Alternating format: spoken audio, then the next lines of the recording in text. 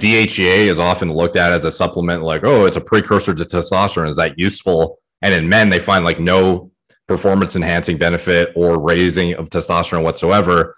In women, they actually find in individuals who are using combined oral contraceptives, they can completely restore their total and free T to near baseline whilst maintaining their combined oral contraceptive routine. Like, it's so significant on their T levels, it's absolutely insane.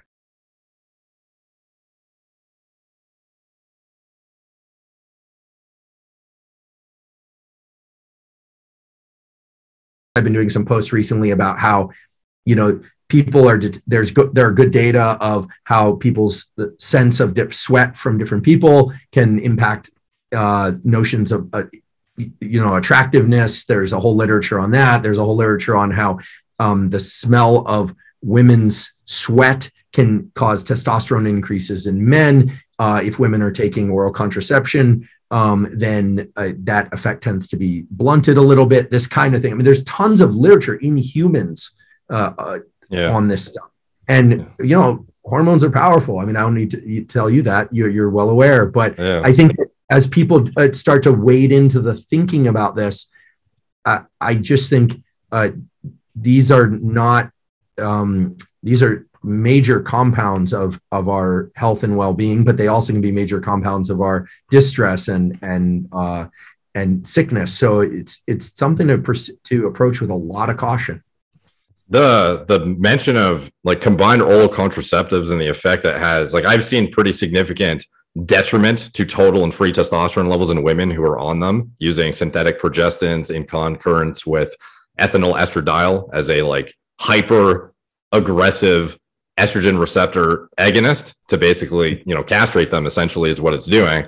That effect on their psychology and whatnot, and the effect it even has on like their preference of partners, it seems pretty glaring in the literature. What is, like, for me, I've always told, like, there's a lot of girls who use combined oral contraceptives still, and I've always told them, in the ideal scenario, if you're going to use something, go for like a copper IUD as opposed to like a progestin plus an ethinyl estradiol. Do you have any thoughts on like what would be for a female to maintain like peak physiology, like even from a body composition standpoint? Obviously crushing your free test by 60-70% is not ideal when you're using a levonorgestrel or a one of these other synthetic progestins in the standard birth control preparations.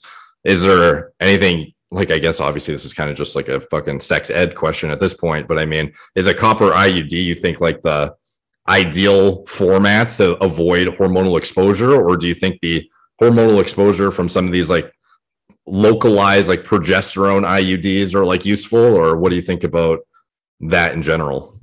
Yeah, it's a really great and important question. I mean, I'm going to plead ignorance on this because right now I'm trying to find someone, an endocrinologist, who can provide really good answers about female hormone health.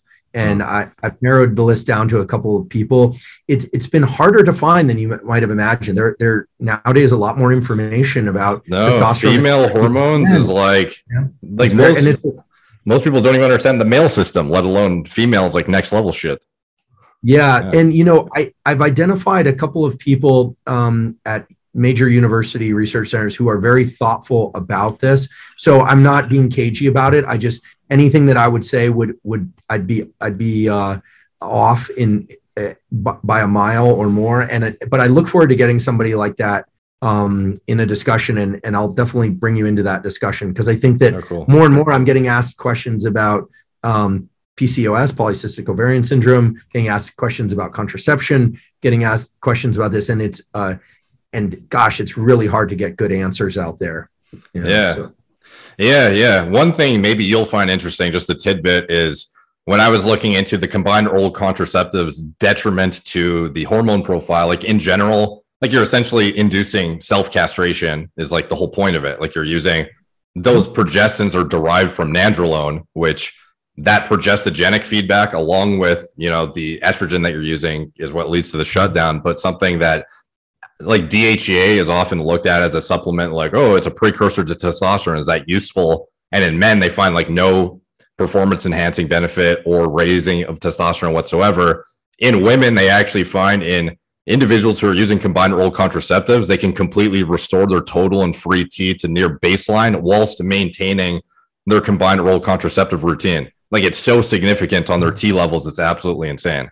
So that might be that's very interesting. Yeah, I overlooked. You reminded me that I overlooked to mention that I tried DHEA some years ago. I got zero zip. Actually, the only effect that it gave me was to make me feel kind of lousy. I didn't it's weird because it's like in men, it's really strange how it works. I don't know if it's like it somehow changes the steroidogenesis cascade based on if you're like a female with low T versus a guy who has like normal T, but it seems to just basically convert to like goes down like the estrogen conversion pathway rather than, I don't know, like it doesn't seem to actually manifest in any like clinical like significant changes in T. But for women, it's like so dramatic and performance enhancing potentially too, that it's like definitely worth looking at. And individuals who are like dead set on remaining on their combined oral contraceptive, but don't like their free test being lowered by 70% or whatever, adding in like a minor dose of DHEA